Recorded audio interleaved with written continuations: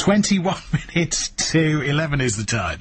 Now, is our reliance on technology doing us more harm than good? Sexual commentator Mal Fletcher thinks that potentially this is the case, and he's on the line to me now. Mal, good morning to you. Good morning, Mike. What's the worry then? Well, first of all, I'm not advocating we sort of have a Luddist approach. We try to turn back the clock. We can't do that, and why would we want to? But I think we do need to think more carefully about how much of our thinking and communication we give over to, digital devices. If you think about it, none of us do basic sums anymore. We've given over arithmetic to machines. We've given over spelling to predictive text.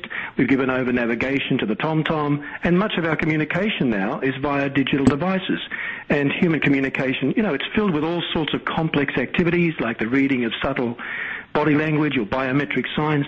Question I'm asking is, what happens to the parts of the brain responsible for all those complex activities if we use them less and less? Yeah, I was in a shop the other day and the till packed up. It was electronic till, and the shop assistant needed to calculate my change. It wasn't a difficult sum to do, but she couldn't do it.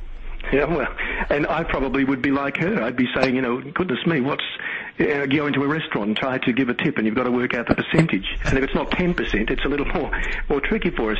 And, there's been a lot of studies that are sort of suggesting that we might end up with something that I call digital dementia, which is where the symptoms of what we now call dementia, things like shorter attention span, mental confusion, forgetfulness, feelings of isolation, they might actually occur in normal brains simply because we're giving over so many areas of activity to external devices. But the argument is, Mel, that it frees up our brain to work on more important things, and that is the advantage.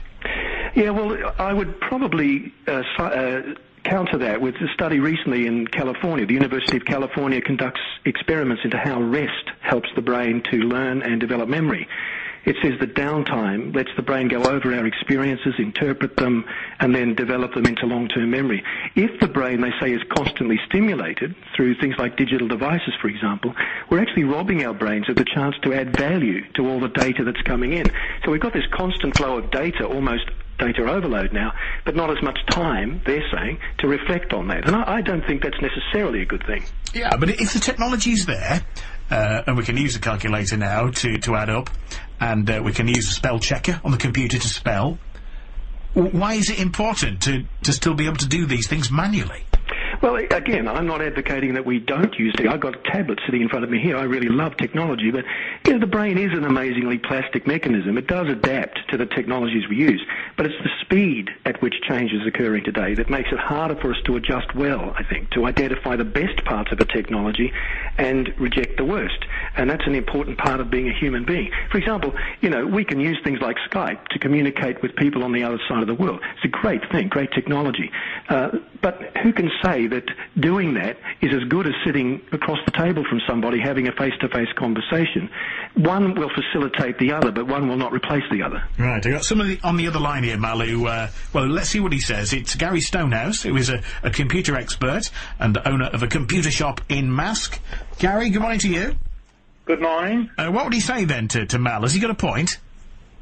In some ways he has a point, but I don't necessarily agree. I think the digital devices that we have around us help us achieve more and help us do lots of things that we could never have done before and we could never do without them.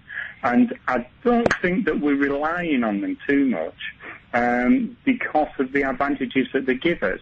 People are still able to function properly without the digital devices.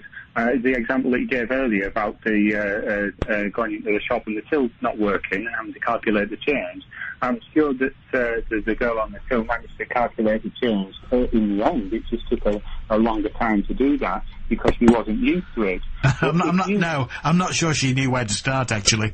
Oh, right. She got very flustered. Okay, maybe I'm making a presumption there. but what about, let me give you another example, Gary. I got a sat-nav for Christmas.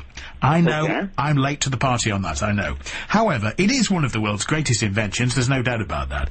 But, my worry is now that I just switch my brain off and I just listen to the woman's voice. In future, I will no longer be able to work out how to get from A to B.